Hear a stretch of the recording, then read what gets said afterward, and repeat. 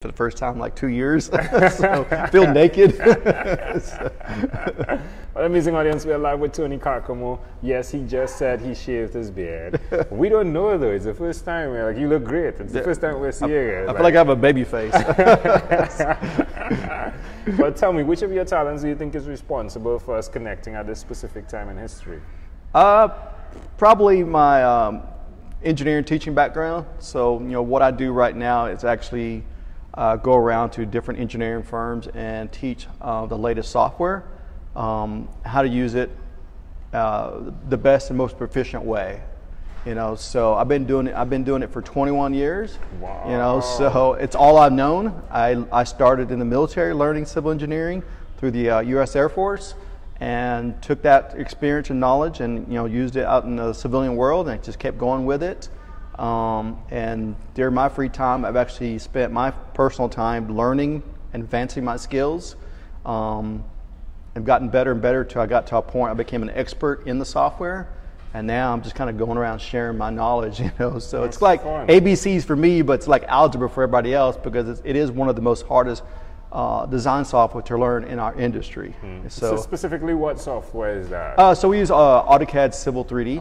Okay. Yeah. So you have AutoCAD. That's like the Honda Civic. When you get to like the Ferrari, which is a Civil 3D. Wow. Yeah. So AutoCAD in itself is challenging Yeah, for the normal user. normal users. Yeah. So but it is the foundation. So everything you learn in AutoCAD, you will be using in Civil 3D. So it sits on top of it sits on top of AutoCAD. So it is the platform, the base platform. Have you ever used CorelDRAW by chance? No, I've heard of it. Yeah, all that's right. more. I guess that's more of It's more graphics, graphics and editing yeah. pictures and stuff. Yeah. I played around with it when I was editing some logos and stuff All right. at one time. All So, Do you find yourself designing often, or are you more well, on the consulting side? so I'm a consultant, so I do a lot of training, but I also do engineering design. So I do run into developers where they need design support.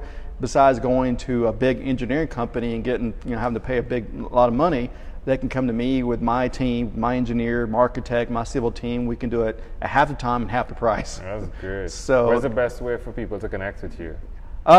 Through usually social media. So I'm really big on LinkedIn. So I pretty much live on LinkedIn. All right, Tony Carcamo. Yep. So you can find me on LinkedIn under Tony Carcamo, and the company name is CAD Learning Civil CAD Learning Solutions. So, Civil CAD, CAD, yeah? Yeah, so it's, Solutions, yep. yeah. But for the past several years, I was a CAD manager. I was a design manager. I was so I did a lot of training, tech support, and also engineering. So I was kind of multitasking through other companies, and also a little bit IT. So have you ever gotten any rewards or awards in what you've done? You can take certifications, but a reward, I would say probably the most prestigious award I've gotten is probably through Autodesk and become an AutoCAD Expert Elite.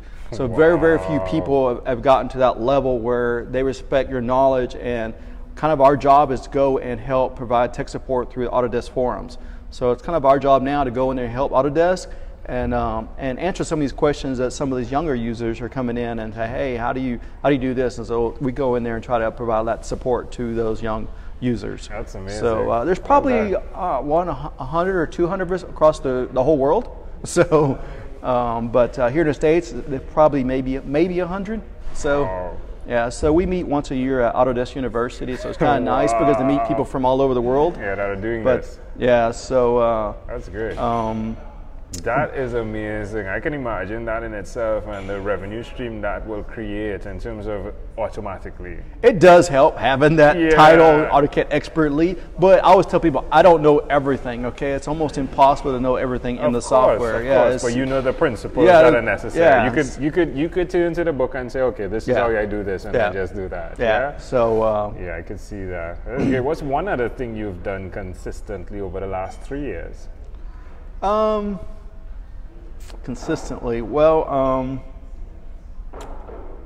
I would say beta testing some stuff for Autodesk. So during my personal free time throughout several years is go probably every week, go in there and play with the software and see if I can break it, and then give that feedback to Autodesk, you know. But then I turn around and figure out, okay, there is a bug in the software.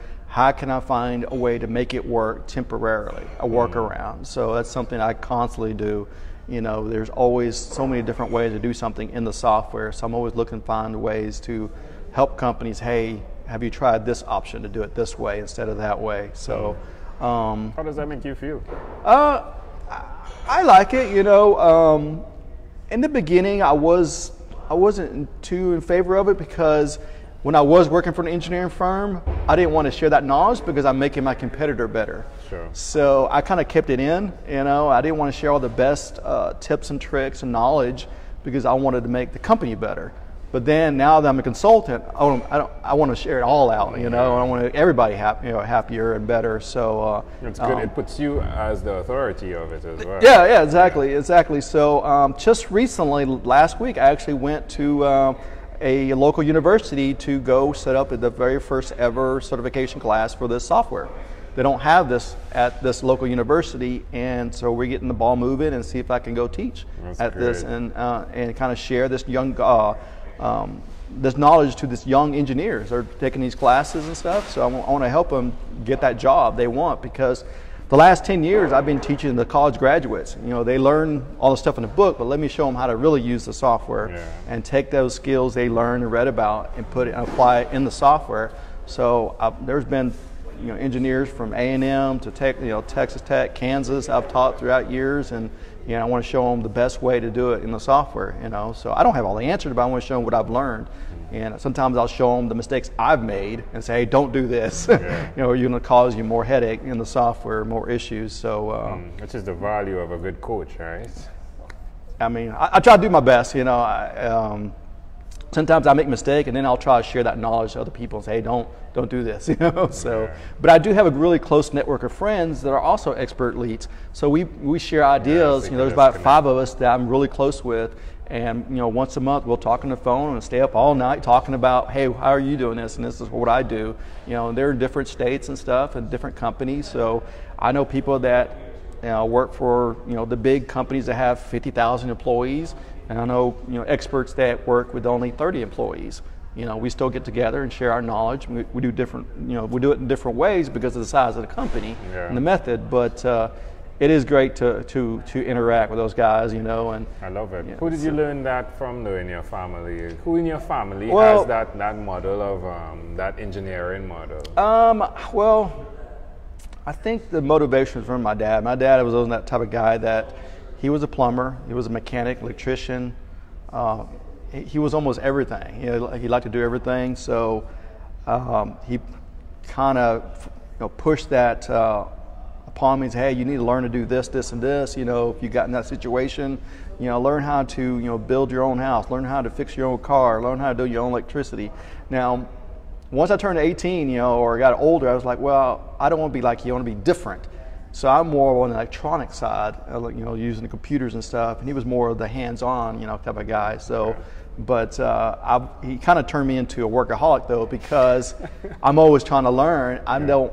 I use up all my free time learning new things, new software, So, and I remember one day when I came home, he goes, you need some free time, man. You're working too much. If you're working 70-hour weeks, even if I'm working 50-hour weeks, I'm still at home learning new software, playing with new software, trying to see if I can start a new company online and stuff. So I'm always doing something. So I probably only spend only 5% of personal life.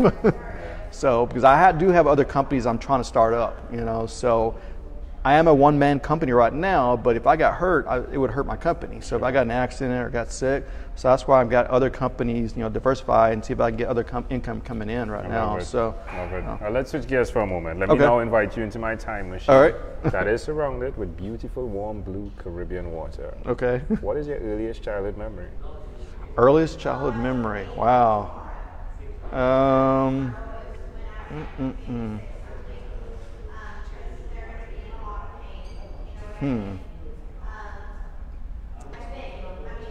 I remember kindergarten, going to a private school as a kid.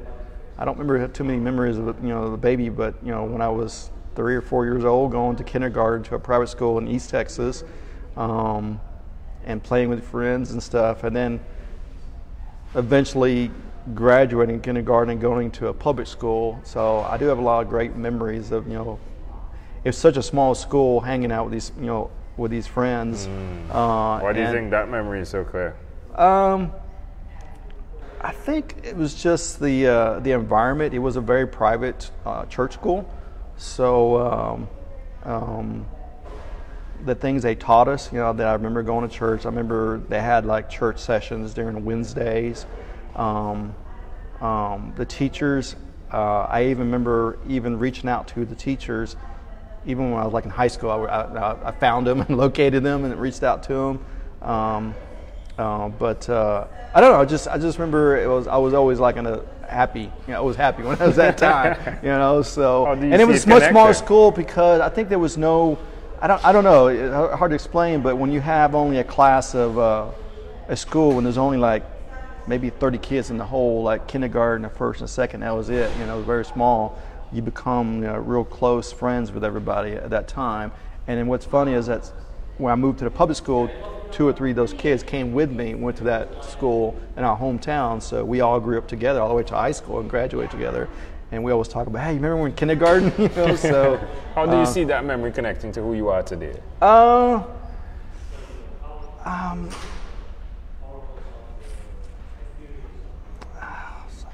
That's a good question. I guess I try to be as best friends as possible. I had close friends then, so when I meet new people, I try to give them that respect I would want, but try to be as friendly as possible to everyone. And I always try to make new friends too, no matter what. Doesn't matter their race, their politics, or anything, where they're from, age, anything. I try to make new friends and stuff, but I'm also very picky who I'm going to be friends with because I want to make sure they're a positive person in my life, So that will motivate me to even go further too. So I have friends that are like doctors and stuff, and I'm even though I'm happy with my life, I'm always trying to be even better. When you got somebody who's a doctor. I have a friend who's a federal agent. Those cool things. So I'm always trying to be a better person. But can I offer an interpretation to the thought picture you created in my mind? I just love the connection with learning and friendships. Yeah. So like school has been a thing where you're constantly learning. Yeah. And in that you're building friendships. So you remember kindergarten, you remember transition, right? Yeah. But to see the friendships and how important that is to you, in the building. So I just love that. And to see I'm still friends with people I grew up when I was 4 years old. I still talk to them. That's amazing. I as well. Interestingly enough, I carry that same, which is really cool, isn't it? Yeah. I mean, I don't know how many people can say that. Like, hey, I'm still friends with my 4-year-old best friend.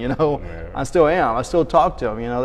They got their own life with family and stuff. They all have kids and multiple kids, but I still keep up with them. Hey, did you go see that movie with your kids? Yeah. So I like calling them up. And here's a good example. The movie Avengers came out. Right. Okay, so I called my best friend who's a doctor, and we were collecting comics when we were 8 years old. Wow. And those comics now are movies. So we started laughing like, dude, man, did you ever think when we were 8 years old that they would make a movie off the comics that we were collecting? Yeah. And so it's got mind blowing, but it's cool to call them up and say, hey, when we were collecting those comics, so, It's good. If we fast forward. No, I try my best to keep up with friends, even though if they move away. Even my military friends, I'm really close to my military Air Force friends.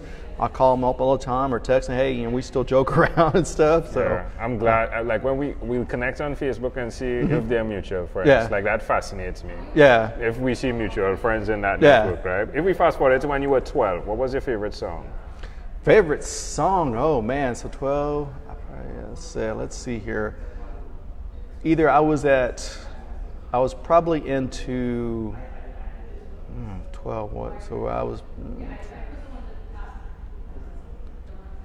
all right, 8th grade now, right about that time. So either some slow R&B, right, like Jodeci or Shy. What song do you remember? Well, I do remember Jodeci, like Stay. All right. And then And then also at probably that time also into like Metallica at the same time. Yeah, it was it's like kind of a mixture of gap, you know. But like Metallica and Enter Sandman and One and stuff like that. Sweet. So it's interesting because it depends on what mood I was in. You switch. I would go back and forth, you know. I was also big into sports at that time. So when I'm playing sports, I was either listening to hard metal, rock and stuff. While I'm chilling, doing homework, I'm listening to slow R&B, you know. So, and I'd be listening to radio when I was 12 years old, so that time, so. All right, well, we've arrived at our destination, but before we get off of this time machine, there's a small declaration form, so it's yes or no. We're going to move pretty quickly here. Okay. Are you ready? I'm ready. Tony, have you chosen someone to pass on your skills to? My skills too? Yes or no? Yes or no? I have an idea. Yes or no? Yes or no? Yes or no? What? Yes. Are you married? No. Do you have children? Yes. Do you believe in God? Yes. Do you have an inner circle of friends? I have a what? Inner circle of friends. Yes. Do you watch TV for more than 3 hours a day? More than 3 hours a day? No. How about 3 hours a week? Yes. What about screen time, the phone and the computer? Is it more than 8 or less than 8 hours a day? What's that? More than 8 or less than 8 hours a day? The screen. TV? Oh, screen, watching the screen on TV, the motor or computer? Oh my goodness. It's probably 14 hours a day. If you had to share with us your own unique real statement, a statement that represents who you are, what would you say that is? To me is pass on your knowledge. Love it. So this is a great pleasure. Before you leave, is there anything else you'd like to share with our amazing audience? Nope, that's it. I had a great time. Tony Carcamo. My first time. So. Thank you for being on What is Inspired by 12-Minute Convos with Angel. That was nice meeting you. Did you have fun? Yeah, I had fun. It was a great time.